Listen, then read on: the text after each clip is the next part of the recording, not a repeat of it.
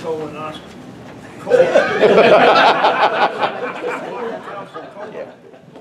He'll say it.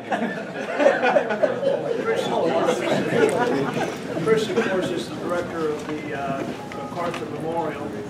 He's had some interesting assignments before that time, including director of General George Patton Museum and Center of Leadership in Fort Knox, Kentucky, chief curator at the National Museum of the Army Reserve at Fort McPherson, Georgia, and executive director of the Perryville Enhancement Project, where he directed all the operations of the nonprofit 501 Charlie 3 preservation organizations. His education, some of us think he's educated, yeah.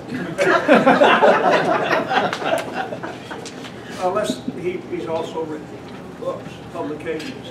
He wrote the Stone River and Tullahoma campaigns, This Army Does Not Retreat, in Charleston, South Carolina in October of 2011, and the Civil War at Perryville, Battling for the Bluegrass, also in Charleston, South Carolina, in August of 2009. He speaks a language, English, native bilingual proficiency, and he's also professional working proficiency in German. And last but not least, he graduated from the State University of New York at Albany, MA in Public History, and Emory at Henry College, BA in History and Mass Communications. Welcome, my guest.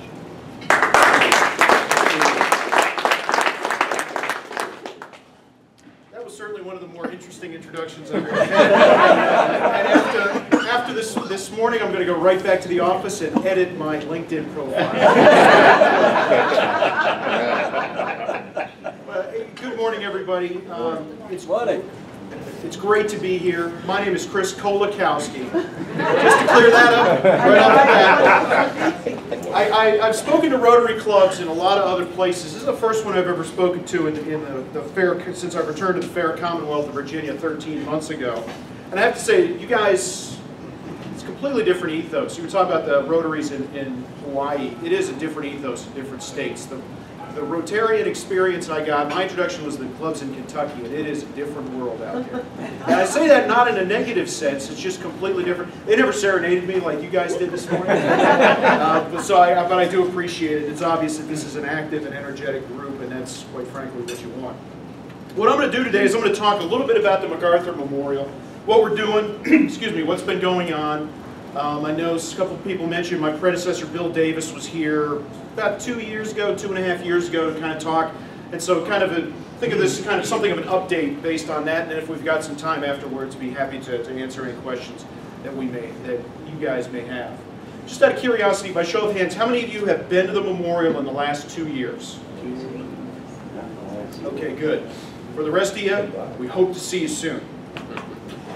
Just real quick, I want to start off by start kind of cosmically and talk about who we are and why we're here. This is our 50th anniversary year. We were founded in 1964. The de facto dedication of the memorial occurred with General MacArthur's interment on April 11th, 1964. It's a museum and archive dedicated to the life and times of General MacArthur, who's buried in the rotunda, as I just mentioned, in the memorial's rotunda, with his wife, Jean, who died 15 years ago this coming January, at the age of 101. So talk about full life. The City of Norfolk operates the memorial in close partnership with the nonprofit General Douglas MacArthur Foundation. Bill Davis, for those of you who know him, wore 2 hats for about 15 years. He was director of the memorial and director of the foundation. Well, about 13, 14 months ago, he put down the city hat, and that's the one that I wear. But I still work very, very closely with him, and it's a partnership very much like this to move forward toward our respective plans and our respective goals. One thing I will point out to you, I talked about the fact just a second ago that we are both a museum and we are an archive. And I want to talk real quick about audience, because this is something that goes back to when General MacArthur donated his items to the City of Norfolk back in the early 60s. He said the memorial will be free and it will be open to all. Which, not to put too fine a point on it, excuse me, in the early 1960s in the South, is a bit of a radical statement. We look at we take that mandate still and look at it big tent. We look at our audience from a very wide perspective. Indeed, 20% of the people that come to the memorial are international. Just yesterday, I had a group from Japan who was here and said Douglas MacArthur is the most famous non-Japanese in their country. The same is true in South Korea, and the same is true in the Philippines as well. So we draw quite a bit. In fact, we get people that come to Hampton Roads from around, literally halfway around the world to come to the MacArthur Memorial.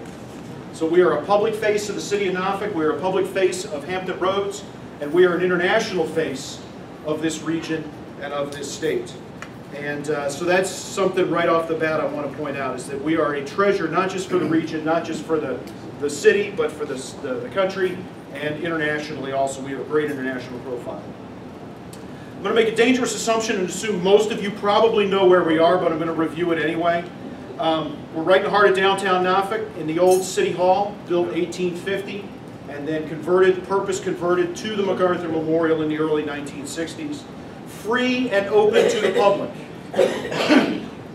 Best price you can find, best admission price you can find. Free, open to the public. We're open 6 days a week, we're closed Mondays. We get about 40,000 visitors plus or minus each year, although I think it's going to be definitely plus this year. We're already up 15% visitation this year, 25% over the summer months. We got a couple of major upcoming initiatives that I'll talk about here in just a sec, related to the 70th anniversary of the liberation of the Philippines and also the centennial of the First World War. Let me tell you a little bit about some of the things we've got going on, because one of the things that we find, at least on me philosophically, is all the museums that I've been at, you know, one of the common things is, well, what's new? You know, I've been there, I've seen the exhibits, you know, what's new? What's changed? Well, two ways you keep a museum fresh, you keep it new, and you keep people coming back, is changing exhibits, which I'll talk about here in a minute, and educational programming. And let me give you a taste of some of the things that we've got going on that serve both of those ends. Recently, and you can find this on C-SPAN on Norfolk News Now because they filmed it, we did a program in conjunction with the Norfolk Historical Society called The Guns of August, The Great War in Norfolk. If you really think about it, the modern city of Norfolk and the modern Hampton Roads that we know today has its roots in the First World War. That's when the Naval Station, that's when Langley Air Force Base, that's when Little Creek, those are all founded in the expansion in 1917. And so that's what this program talked about. You can find it online. We did that in August. We hosted the NATO Military Committee for they were here, you may have seen it in the paper a couple weeks ago. We hosted them for a program, and then I did walked them through the Alliance and some of the lessons of the Korean War for them to take away. A couple things we've got coming up. We're hosting Norfolk's Veterans Day ceremony, 1400, 2 p.m. in civilian time, on the 11th of November in our visitor center, followed by a wreath laying at General MacArthur's grave. So if you're interested, come on down and check that out. And then on the 14th and 15th of November, in conjunction with Old Dominion, the Hampton Roads Naval Museum, the Naval Historical Foundation, and Southern Bank, we're putting on an international World War I symposium, talking about the beginning of the war 100 years later. This involves scholars from 4 countries, involves attendees from 4 countries, 17 states in the District of Columbia. And a lot of these people are coming here specifically for this. And I will tell you something too, and I told this to some of the folks at the table over breakfast. Several months ago, I was in Kansas City, Missouri. I wasn't there to watch baseball, although they went nuts for the Royals even then. But I was there and I visited the CEO of the National World War I Museum that's out there. And he had seen what we had planned this November, and he said it was better than anything they had on their calendar. So we have really become a national leader in the centennial of the First World War. And I'll get back to that here in just a second, because that's a major, major push for us. The last thing I'll point out to you is if you've been in the last couple of years, you may have noticed in our new visitor center, which opened 2 years ago this month, we have a 5,000 square foot exhibit gallery on MacArthur's 42nd Division in the First World War. That's going to close in about 3 weeks. And then in early February, right at the 70th anniversary of the Battle for Manila, largest urban battle in the Pacific Theater, very comparable in many ways to the Warsaw Uprising or to Stalingrad, we're going to open a new exhibit. It's going to be up for 2 years, called Bittersweet Victory. the liberation of the Philippines. And we're working with some partners, among them the Philippine Embassy. We hosted a reception a few months ago to commemorate the various 70th anniversaries of the liberation of the Philippines, starting in October of 1944 and going to the end of the war in August of 1945. We're going to be doing some related programming. We're working up our 2015 programming calendar now. Stay tuned. It's going to be really cool. As I mentioned, we're pushing the Philippine liberation as one of our big programming priorities, but one of our other big programming priorities is the World War I Centennial. As I mentioned, we're a leader in the World War I Centennial in the United States. Quite frankly, we're out of the gate, ahead of most other people in a lot of ways. We're pushing this nationally, but we're also pushing this internationally, and we're engaging a lot of partners over in Europe and over in the Far East also. One of the things that we have, and I encourage you to check out our website if you haven't been on it lately, MacArthurMemorial.org. You can always Google MacArthur Memorial and pop right up anyway. But one of the things we have on there, we're doing a series of films, 10-minute films that cover the entire war. And we've got 2 already in. The first one covers the causes. The second one covers the Guns of August. If you've read the book, The Guns of August, it covers that period. August, September, 1914 battles on the Eastern Front and the Western Front. The whole idea behind this is to make this accessible to the general public, but especially to school children. And we've designed, and they're tied into the standards of learning, but we've designed educational packets for teachers. And we've presented this at the national and the statewide social studies conferences this year and last year. And let me tell you, people love it. There are a lot of schools with the Centennial that are coming. We're starting to hear that teachers are getting mandates from their school systems saying, you need to talk about this. You need to talk about this, particularly as we get to 2017 and U.S. involvement.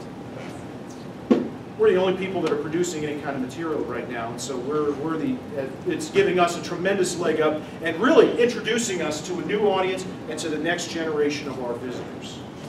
When I talk about how education materials can make you relevant, can make you fresh, can keep, oh yeah, why should I come back? What's going on?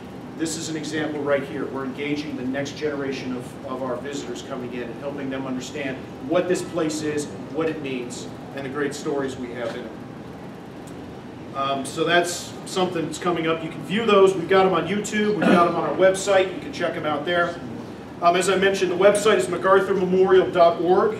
I encourage you to check that out. We've got a lot of great stuff on there. We just did a revamped the website back in July. So if you haven't been on there lately, it's got some great stuff for the events calendar, things like that. And also, find us on Facebook.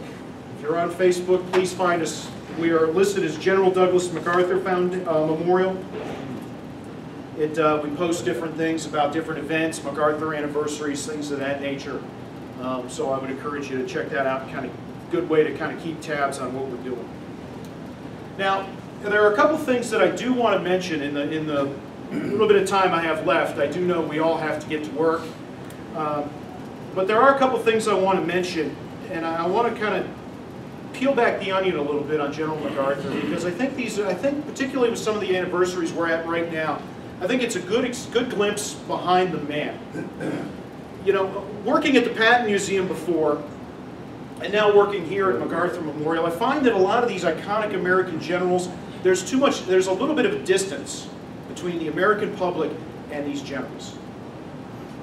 And a lot of people, for example, view George Patton as George C. Scott. Patton actually had a very high voice. When people see footage of Patton speaking, like, that's not Patton. So actually, George C. Scott is the George Patton that Patton wanted to be. Douglas MacArthur is, the phrase has been used to describe other iconic American generals, but I think it's true here, the marble man. People view him as something of a remote figure that exists in black and white photographs. But this is a regular person, just like you and I. And let me make a couple of comments here that may help kind of put that together. But before I do that, I want to note 2 or 3 things. I see at least one Marine veteran in here. I know there are a couple of Navy vets in here. Does anybody know that MacArthur's was a Navy family too? Yeah. MacArthur's older brother went to Annapolis, and he commanded a cruiser during the First World War. He was a captain until appendicitis killed him in 1923. He was on his way for his flag. So MacArthur's were a Navy family, and Douglas MacArthur, for all of the stereotypes of him, his debates and the headbutting with the Navy in the Second World War, things like that, even the headbutting with the Marines, all the stereotypes. He understood exactly what the Navy meant. In fact, if you've ever heard the phrase Navy Marine Corps team, I don't know if that's familiar to many of you. I see some heads nodding. So you know the first instance that I found where that was used? General MacArthur used it at Incheon when he was talking about, he was making the case for Incheon, and he was talking to the CNO and to the Chief of Staff of the Army, and he says, "I have more faith in the Navy Marine Corps team than they do in themselves. This landing can occur." So that I offer that to you as well. The other thing that I would point out to you is MacArthur the symbol. We talk about MacArthur the icon, but MacArthur the symbol shows up in today's headlines. An echo of General MacArthur's legacy shows up in today's headlines. Because what ship is coming home today? And what battle is that ship named after? The USS Bataan. The first USS Bataan was a light aircraft carrier, CVL, that was under construction in 1942 while MacArthur was defending the Philippines. And because, really, to be quite honest with you, if you look at the first 6 months of the Pacific War up to Coral Sea in May of 1942, that with two exceptions, the Marines on Wake Island and MacArthur in the Philippines, the Allies get defeated everywhere else. There's only two places where the Japanese are stopped, even on a temporary basis. And so General MacArthur becomes an international symbol. If you go to Washington today, I forget which square it is, but it's not far from the White House, they renamed two streets, Bataan and Corregidor Street. And MacArthur Boulevard in Georgetown is named for him at that time. Well, that's also where the first USS Bataan comes from. And it's a name that has continued forward, and that legacy of General MacArthur continues forward and is literally in the headlines this very morning. So that's something about the effect. Again, MacArthur the icon I've been talking about. Let me talk about the man here real fast, because I think this is important. How many of you have ever seen this very famous photograph? This plus the Iwo Jima, the Joe Rosenthal flag raising, are probably the two most iconic photographs of the Pacific War. General MacArthur wading ashore at Lake Day, October 20th, 1944. Incidentally, this is right where the hurricane struck a year ago. MacArthur, when he left the Philippines in 1942 by direct presidential order, first of all, he fought an entire battle with his wife and son at his side, which puts additional strain aside from the political and military strain that he's under. But when MacArthur retired from the Army, he moved to Manila in the 30s. He picked up and took his entire household with him. He has to leave it to the Japanese on Christmas Eve, 1941. Merry Christmas, 1941. We've got to leave Manila and go to Corregidor. And all we can take is a small bag of peace on the boat, and we don't know when we're coming back. So that all his father's library, his father's papers, all of the family possessions, furniture, think of all the stuff that you have in your house that you use to live your day by, and stuff in your attic, things like that. That's what MacArthur left behind in his penthouse suite in the Manila Hotel. So when he says, "I shall return," in April of 1940, March of 1942, it's personal. It's not professional. He has been working for 6 years to prepare the Philippines for independence. The Japanese have pretty much blown that to smithereens, literally and figuratively. Imagine the emotional impact all of that has on him by the time he gets to Australia. And by the way, his stuff, he is basically homeless because his home is now under Japanese occupation. And we know it was because the Japanese did a very thorough job inventorying the apartment. Everything that MacArthur does from that moment forward is geared toward this moment here, getting back to the Philippines. There are military reasons, there are political reasons, there are moral reasons for him, and there are personal reasons. So it's a combination of things. But this, we look at this picture and, oh, MacArthur's wading ashore, all this other, and there's a lot of things that can be said about this photograph, MacArthur the showman, things like that. And there is something to that. But when it comes down to it, people forget the personal angle. People forget that this is one step closer to home. By the way, the Americans returned to Manila in 1945. During the fighting, the Manila Hotel is a Japanese strongpoint. And from the roof of the Manila Hotel, fire is placed upon American forces. And the apartment, the penthouse, is completely destroyed, along with the MacArthur's possessions. If you go to the museum today, you'll notice that our artifacts are kind of thin and spotty in places until you get to World War II. And then there's a lot of stuff to see from then forward. That's because just about everything else had been destroyed in the Manila Hotel. So that's something to keep in mind. Some of the things that we do have, and this is another personal angle, and then I'll wrap up, is some of the things that we have is MacArthur's miniature medals, his Field Marshal's baton from the Philippines, we have his wife's wedding rings, and we have a couple other personal possessions. We have the birth certificate of their son Arthur, we have their marriage certificate, things of that nature. That's because MacArthur wrote his will on Corregidor in February of 1942. He didn't think he was going to get out. And so when a supply submarine had arrived on Corregidor and was taking out the U.S. High Commissioner and some other personnel, they put a footlocker in the hold of that submarine and said, put this in the Riggs Bank in Washington. Somebody will claim it. I don't know who. It may be us. Somebody will claim this that we will designate. He wrote his will in the middle of the battle for Bataan. That is another personal angle that people don't think about. We look at this man as an icon. We look at this man as a statue in front of the building downtown. We look at this man as a series of black and white photographs. But we should never, ever forget, he, just like every other person in these black and white photographs and in history, are people just like us, with hopes and dreams and feelings and reactions, just like us. And that is one of the things that we convey at the MacArthur Memorials, telling that story and helping people understand who this man was, what he stood for, what he did, and why this place matters. So, if you haven't been down lately, even if you have, come on back and see us. Check out our website, like us on Facebook. We've got a lot of great stuff going on. We've had an amazing first 50 years as an icon of Hampton Roads in Norfolk. And we're going to have, I'm already looking forward to the next 50 also. Folks, thank you for your attention. If you have any questions, I'll be happy to answer them. Thank you very much.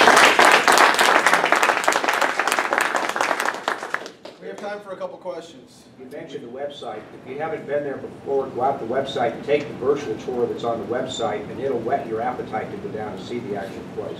Great. Thank you. I did not pay him to say that. Charlie. I was just at Pearl Harbor on Monday and stood in the spot where that was signed, and of course they gave a lot of information about the general. I think the most interesting thing to share here, if you know this, that the Japanese representative was 2 minutes late, and he would not come on deck, and he said, I will not be on deck first. So he's supposed to be at 4 o'clock, and he came out at 4:03, because the Japanese gentleman got there at 4:02. And he was a samurai warrior, and he said he'd rather been killed than sign, but he was ordered by the emperor to sign that document. The gentleman had the wooden leg. That's right. The other thing was an Australian told me that we saved their ass at the Battle of the Coral Seas. He thanked me. This is a long time. So thank Mr. General MacArthur, don't thank me. Well, you know, it's interesting you bring that up because the ANZUS, A-N-Z-U-S Alliance, when were the seeds planted? It was when John Curtin, the Prime Minister of Australia at the time, requested to Franklin Roosevelt and said, the British have lost Singapore, they've lost the Prince of Wales and Repulse, all the props, one quarter of our overseas army was surrendered in Singapore. British can't help us, they got their own problems. I need American support, and I need an American commander. Well, the best American commander that was fighting the Japanese at the time that Roosevelt could think about was Douglas MacArthur. And that is the seeds for the strong alliance that we have with the Australians to this day. And you're absolutely right. They remember. They know, they remember. Absolutely. Well, another thing that you didn't mention, the fact that he was born in my hometown. Arkansas? Yeah. Well, I didn't know it was your hometown. used to play it as a kid. I used to play in MacArthur Park. Loved it. That's right. His father was stationed there. One more question, anybody? Well, I've got one question. Sure. For those of us that are not familiar with all the history of MacArthur, good reading material? A book or two? American Caesar by William Manchester. Right. Tells a great story. Very good. We sell it in our gift shop. But it tells a great story and is a great introduction to the man. And Great. it's a highly readable book. That would be my recommendation. Good, thank you.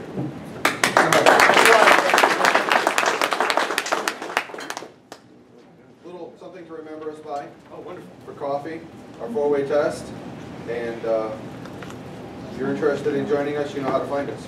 Great.